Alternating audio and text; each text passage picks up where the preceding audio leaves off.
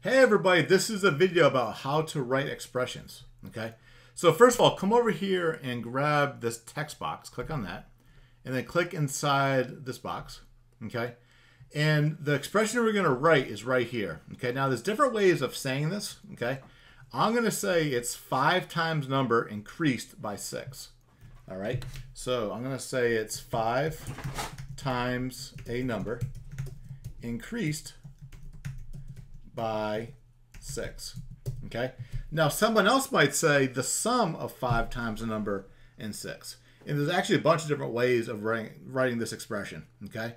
But anyways, 5 times a number increased by 6 is the way I did it, and there's certainly other ways to do it as well.